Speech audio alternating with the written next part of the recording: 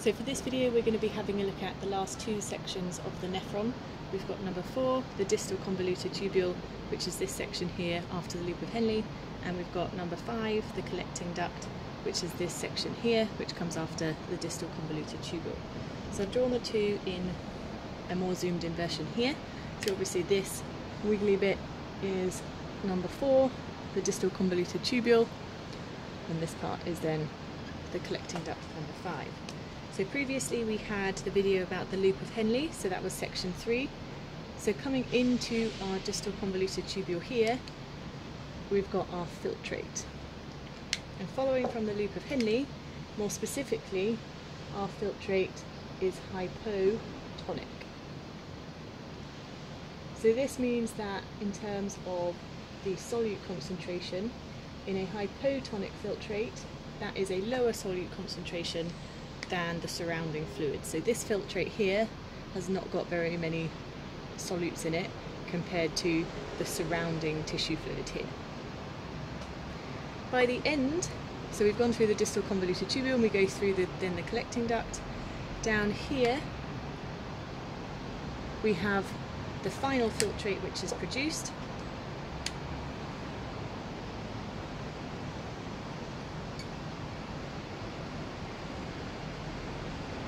And this is going to the renal pelvis in the kidney. That then will take it to the ureter, then to the bladder, and then out through your body through the urethra. So the main thing here with the distal convoluted tubule and the collecting duct is having a look at the blood solute concentration. And these two sections will then help to basically troubleshoot this blood solute concentration. So is it too high? Is it too low?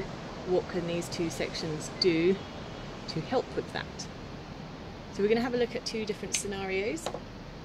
So the first one is if the blood solute concentration is too high, sorry, too low.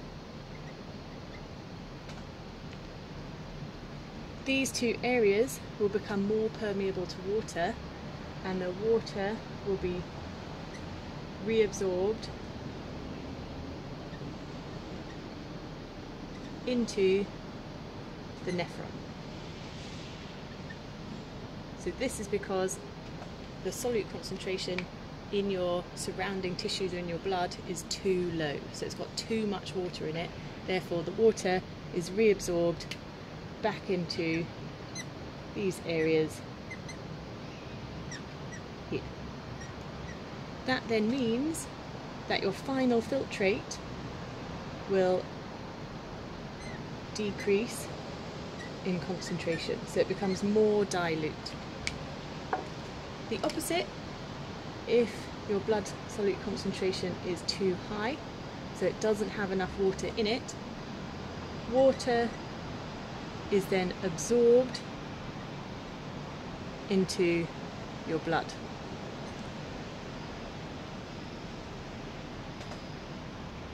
And this actually is controlled by a hormone secreted by your pituitary gland called antidiuretic hormone, which will also be seen as ADH. You can use both of these when you're talking about this hormone. So ADH makes the walls of the distal convoluted tubule and the collecting duct more permeable.